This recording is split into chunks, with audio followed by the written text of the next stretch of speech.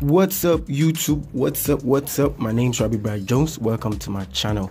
Yes, so today we're going to do something about how to transform your logo into 3D. But before that, intro.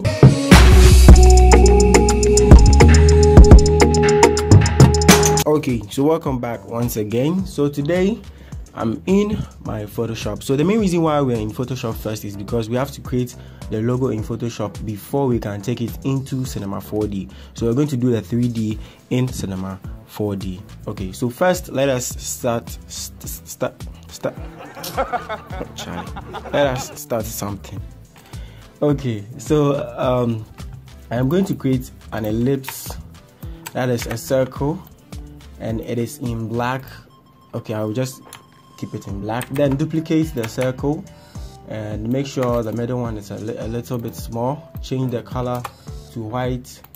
Choose a rounded rectangle and just open it across the whole circle like so. So we're going to put the text in the ellipse right here. So what I'm going to do is I'm going to duplicate the white ellipse in the middle, then scale it up a little bit. And the main reason why I'm scaling it up is because we're going to use this ellipse to write the text. Okay, so after that you're going to select T for text and make sure the cursor is right near the edge of the ellipse. You see this curved sign, then you just click on it and you're going to bring out the dummy text.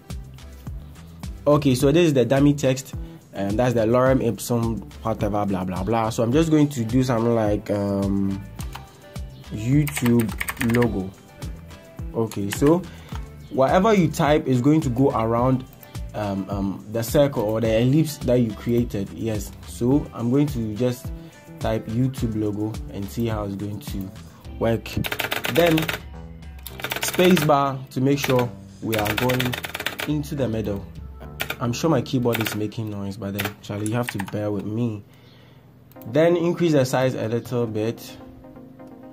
Yeah. Okay, so the YouTube is done. Then I am going to make sure, so this is what we're going to do. You have to type another text down here.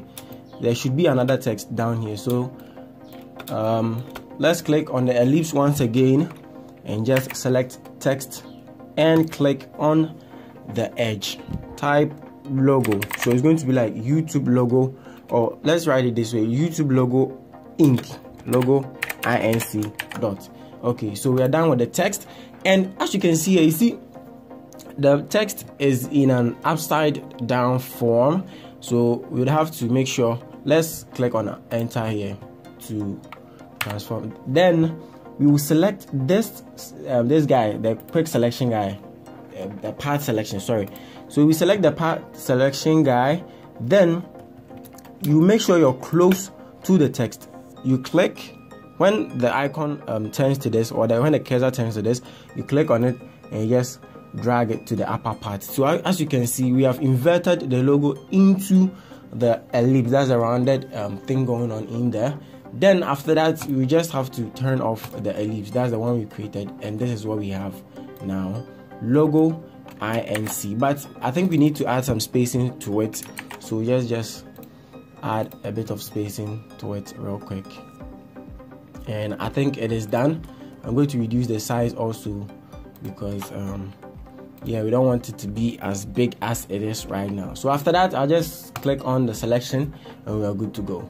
Okay, so now it is done. Let's turn off the ellipse once again and drag the logo ink down a bit, and let's just slant it a little bit or rotate it, whatever you're going to call it. Then after that, we have something solid here. I think, give me a minute, let me straighten the logo real quick. Yeah. Okay, so it's done. We have something here. Then we move on to the next aspect. So this is what we want to do. We need to put or insert something in the middle of this text. So instead of just the rounded rectangle, I'm going to select the text and write type YL, meaning YouTube logo. So YL real quick, and let me change the color to black so you guys can see it. Where's the YL? Okay, then I'm going to scale it up to make sure my anchor is somewhere around. Okay, so I just realized I don't think we're going to need the runner rectangle, so I'm just going to turn it off. Then we'll be left with just the ellipse with the YL in the middle and a YouTube logo along the other side. So after that, this is the logo, this is what we want, and this is what we're going to create the 3D out from in Cinema 4D. So fast forward, let's enter Cinema 4D. But before that, this is where we export what we have here into Cinema 4D. Okay, so first off, I'm going to make sure all the other elements of the logo are turned off, all the things that we don't need at this moment. So I'm going to turn off the YL, the YouTube, the logo, and the first ellipse. Then I'm going to hold Control, select the thumbnail of the ellipse, and click on the lasso tool, right click in the middle of the selection. Then I'll choose make work path. So for the tolerance, you're just going to leave it at 1, then click on OK. So we have our work path here. So then I would have to turn off the ellipse plus the background, so we have just this circle alone. Then after that, you move on to File, to Export, and to Parts, to Illustrator. So we just want to have the work part as a part to Illustrator, because that's the only way it's going to work in Cinema 4D. So after that, just look for a place that you want to put or save the text or whatever you want to save in there. Yes, so I'm going to save it as ellipse real quick. Then you click on OK. So after that, you'd want to delete the path that you created just now. So you're going to move on to the next category near the layer. So we have channel, then we have path. So you're just going to right click on the work path and delete it. Then come back to the layers and make sure you turn on the second ellipse. That's the second ellipse that was in the middle of this guy. So then hold Control, click on the thumbnail, and select the lasso tool, right click in the middle, make work path, and turn off the ellipse. And as we did for the first one, that's the main ellipse, export, path to Illustrator, and OK. Then we're going to name this ellipse 2. So now I'm back into the whole logo. I'm done with what I just did. So now we're going to open Cinema 4D. I'm using Cinema. Damn.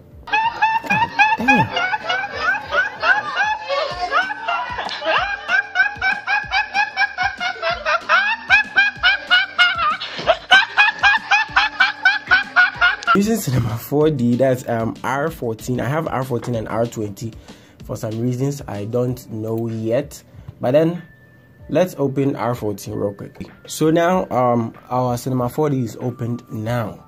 So what we're going to do next is click on File in Cinema 4D and select Open. So when you select on Open, we're going to move on to the folder where we saved the ellipse and all those things in the work path. So we had ellipse, just ellipse. So we're going to double click on the ellipse, and there's going to be this Adobe Illustrator import scale 1. Set the scale to 1 and just click on OK. So now this is our ellipse. We have the ellipse in place. So first, when you import the first work path, you don't have to move it. The main reason why you don't have to move it is because if you move it, then the others coming in wouldn't have to be in place. They're going to be in an offset position, and you don't want that. So now let's move on to the next and click on File and click on Merge. The main reason why you click on Merge is because you want to add the others to the ellipse that you created just now. So search for ellipse. So we have ellipse 2 rather. Then OK, you see we have the second ellipse in place. Then merge again and search for ellipse. I save the others as ellipse text.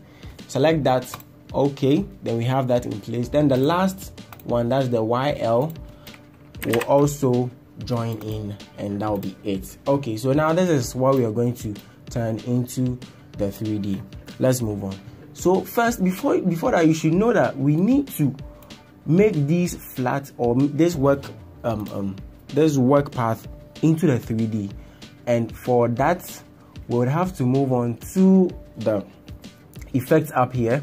Yes, we have the cube, we have the freehand, the hyper NURBS, and the array, the bend, and the whatever. We need to enter one of these.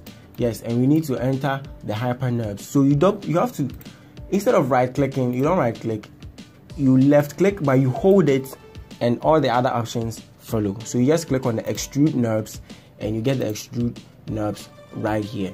So now this is what we have to do. Drag the extrude NURBS on top of the first ellipse, this guy.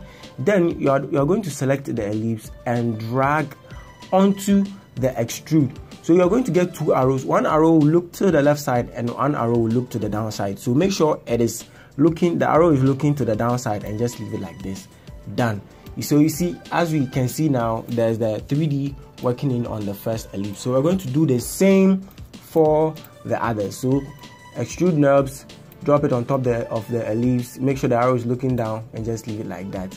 So now it is also there, but you won't see it because we'd have to make some adjustments to it. So I'm going to do that for the others.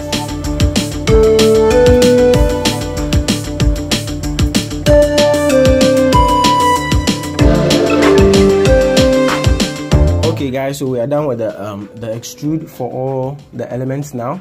So this is what we're going to do. We are going to start with the first one. That's the first ellipse that we created. Okay, so I'm going to turn the dimension for this, or the perspective for this, and if you can see this, we have basic, coordination, and object, and caps, and we have font here. So we're going to move on to the object, and as you can see, we have movement 0 centimeters for the first one, 0 centimeters for the second, and 20 centimeters for the third. So if you want to create like a thick type of 3D, you have to make sure you add more numbers to the third centimeters. So the third one, I'm going to shift it to, let's say, 174 centimeters, and this is how thick it's going to get. Yes, so with that being said, I'm going to do the same thing for the others. The second ellipse that we brought in, I'm going to make sure the thickness is set to 98. Then make sure I drag it in front just a bit, because you need to see how it looks. Yes, and sometimes this thing can be a bit tricky, but then you can just keep moving on and keep moving on. Okay, so what I'm going to do next is you see, you cannot really get the feel of the second ellipse unless you do something to it. So I'm going to select the extrude NURBS here and move on to the next option. We have caps here. So we have start and we have end. Select the start, that's the cap, and select filter cap. Do same for the end, even though it's not going to matter at this point because you're only going to see the start, and this is how it works. The start is the surface here, that's this part here, and the end is the back here. Yes, the end is the back here and the start is the front here. Yes, so now we're going to add a few effects to the start so that the first ellipse looks as rounded as it can be. So as you can see here, I've made it very round and there's a lot going on in there. I think it's very cool. Hey, that's pretty good. I love the fact that yeah, I mean, it's cool. Then we move on to the next thing. So the next thing is going to be the first ellipse that we brought in. We're going to do the same thing for it, for the start fillet cap and the end fillet cap as well, and make sure we work around the sizing and everything. So it is done now. Then we are going to move on to the next thing. We have the ellipse for the text here. So let me just select them real quick. Okay, so the main reason why I selected them is because you have to select them before you can do the effect you want to do on them. So I'll move on to objects now and just make sure I work around how do you call it, the text. But before that, I think I would have to bring the text forward, because so before that I'm going to bring the text forward like so. Yes, then I'll extend the thickness for it like this. Yes, so after that, this is what we have now. We are going to add some few effects to it so that the text is going to pop up and look very nice as it has to be in Cinema 4D. Okay, so for the caps, I'm going to add filter cap to the start and filter cap to the end, but I'm going to reduce it because we don't want it to be this thick. You see, it's very thick. Let me move on to the YouTube and see it is very thick, so I'm going to reduce the size. For the end, we're going to make sure the radius is 2, or I think 2 is cool. Then for the start is going to be 2 also. Yes, so 2 for the start and 2 for the end. Same thing applies to the lower part, and I think we're good to go. So after this, we move on to the coloring. We're going to add some colors to this guy, and later on we move on to the lighting and everything. So let me just bring in the materials real quick. Okay, so here are the materials. I have a few materials here that I want to use. You see, YouTube is red, so we're going to use red for the first ellipse. That's a big one. So we're going to take this red, and one thing you should know, you can drop it on the workspace just like this, or Control Z, you can drop the material on the layer side here just like this. Yes, any way you want to get it done. So after that, I want the second ellipse, this one, to be white. You apply it to the text or whatever you want to apply it to. So for this guy right here, that's the YouTube logo ink. I'm going to make them white as well. So where are you?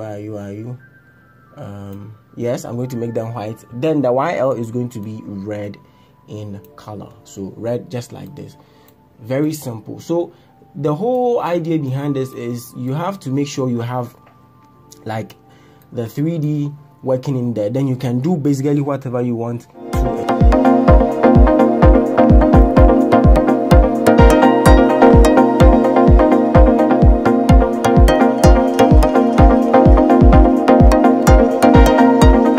Okay, so guys, this is basically what the render looks like. It is looking very nice, very perfect. You just have a few adjustments to do, but basically this is all I want you guys to know. So yeah, after this you can just position or just make sure you have the angle you want. You can export or render like this, you can render like that, you can render like this, any way you want it to be. And yeah, so guys, thank you for joining this video, and I'm pretty sure you learned something. And I'll do a different video on how to export or like render the whole thing in JPEG or in PNG. Yes, and also in image sequence as well. So yeah, thank you for joining, and subscribe to the channel, like the video, and I'll see you in the next one. Bye bye.